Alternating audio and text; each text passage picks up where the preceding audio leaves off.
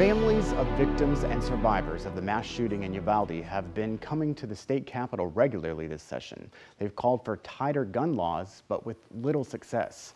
Wednesday marked 1 year since 19 children and 2 teachers died at Robb Elementary. That date is bringing new attention to changes made and not made after the tragedy. Our Madden takes a closer look at gun laws after Uvalde. I want to honor her life, her legacy with action. Parents Kim and Felix Rubio never imagined becoming activists. I was perfectly content with just being a mom of 5 children in a small town. Their contentedness ripped away by an 18-year-old gunman who killed their youngest daughter, Lexi, Last year. 1 year ago at Robb Elementary School. Lexi didn't deserve this. None of those children did. Those 2 teachers didn't. In the last year, pain has fueled their fight. At the nation's capital, pleas and protests from Uvalde families helped push rare federal action on gun laws. This effort was about the art of the possible. Senator John Cornyn led the passage of the Safer Communities Act. It created a 7-day review process for the FBI to check firearm purchases for those under the age of 21 and clarified requirements for federally licensed firearm dealers. We've seen a 52% increase in federal prosecutions for unlicensed firearms dealers. Is there more to be done? As policymakers, we ought to always be open to suggestions that people have about how to save lives. Republicans like Cornyn have expressed there is a line. We haven't figured out how to stop all of them, but I'm confident that the answer is not to deprive law-abiding gun owners of their constitutional right to keep and bear arms. Loose gun laws have allowed guns to proliferate to anybody and everybody. State Senator Roland Gutierrez, a Democrat who represents Uvalde, wants a different approach. We have to start looking at the common denominator, which is too many guns in too many wrong hands. Holding regular press conferences with Uvalde families, he made guns his top issue this session. I've been all about this session about protecting children, my friend, and we haven't done a whole lot of protecting the children when it comes to guns and ammunition. A doomed effort from the start with strong opposition in a Republican-dominated state. They didn't shatter any expectations for me. I pretty much knew what we were looking at going into this thing, but I felt like we needed to have the discussion. None of his bills got a hearing, but in the House, the bill proposing to raise the age limit for purchasing semi-automatic weapons advanced out of committee. 2 Republicans voted yes, just days after another mass shooting in Allen. It's a reminder that change is possible. To see some sort of progress, it meant the world to me. While that bill never got a floor vote, Next time around, we'll be better prepared. families like the Rubios are not giving up. We'll get what we wanted, but we still won't have Lexi. And that was hard. That'll be a hard day. Monica Madden, State of Texas. Congressman Tony Gonzalez represents Uvalde in Washington. He was the only Texas Republican to vote for the Safer Communities Act.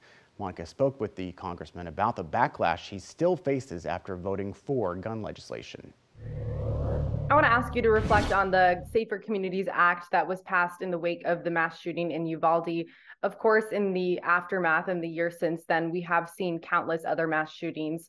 Do you think there is still more work to be done on that aspect? Yeah, I was very proud to work on the bipartisan Safer Community Act and get that over the finish line. It was the first piece of legislation of that type in over 3 decades, but it was only the start. There's a lot more we have to do. There's a lot more that still needs to happen. You're seeing it every day as far as the school violence that is throughout the country. One of the things that you see in Congress is we pass these pieces of legislation and we're very quick to pat ourselves on the back. I just did it 10 seconds ago.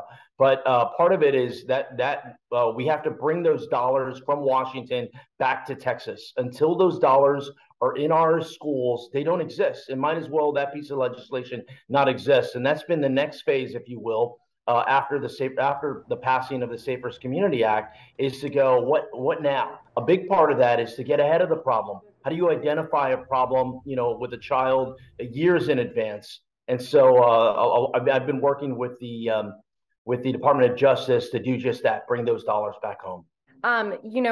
Also in the aftermath of passing that act, you expressed not necessarily openness, but we're on the fence about a measure that we've seen the families really call for, and that's to raise the age limit needed to purchase a semi-automatic weapon from 18 to 21. You said that at the time that you wanted to wait and see the effects of the Safer Communities Act. I'm curious where you stand on that specific call 1 year later. You know, since the Safer Community Act has been signed into law, there's been at least 160 cases in which a minor that should not have purchased a firearm was stopped. And I think that's a success. I think we have to build on that. A lot of times folks want to go to the end of the problem and talk about age limits or weapons bans or these other different things. Politically, that can't get done right now.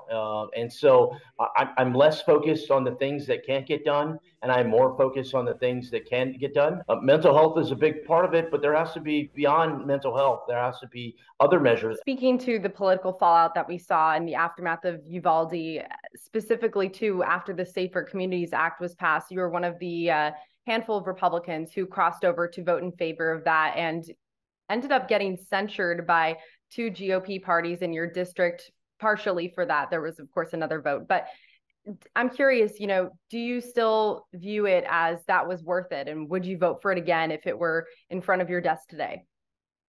I voted in favor of the Safer Community Act for a couple of reasons. But the main one was, if that bill was law, it would have prevented the Uvalde shooting. That is more than enough for me to take any arrows from anyone in my party. Yes, I got censured by the Republican Party of Texas for it, but oh well, you know, it's the right thing to do. I spent 20 years in the military, 5 years in Iraq and Afghanistan. I always do what I think is right, regardless of what I'm up against. And honestly, I think Texans agree. We need to take care of our kids. Everyone is anxious about what is happening in the world right now, whether it's in school or elsewhere. But I mean, children deserve the right to feel safe at school. You know, when I was a child, school was my sanctuary. I spent time in a battered women's shelter in San Antonio. So home was a very chaotic environment. School was where I went to seek refuge. That can't change. School has to be a safe space where people can come and grow and develop and smile, if you will. And so, yes, you know, I took some flack for voting for the Safer Community Act. I was only one of 14 Republicans, the only Republican in Texas. But if that vote were today, I would vote the exact same way. I think it's important that we take care of our children in schools. And once again, this is only the start. The bipartisan Safer Community Act was only the start. We have to do more. Part of that is delivering the resources back home. But we have to have a frank conversation.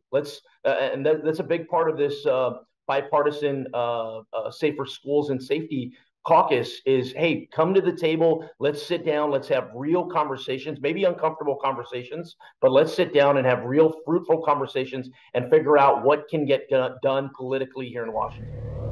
You heard Gonzalez mention the Bipartisan School Safety and Security Caucus. He announced the formation of that caucus this past Monday. Gonzalez teamed up with Democrat Jared Moskowitz from Florida. He represents Parkland, Florida, where a school shooting in 2018 killed 17 students.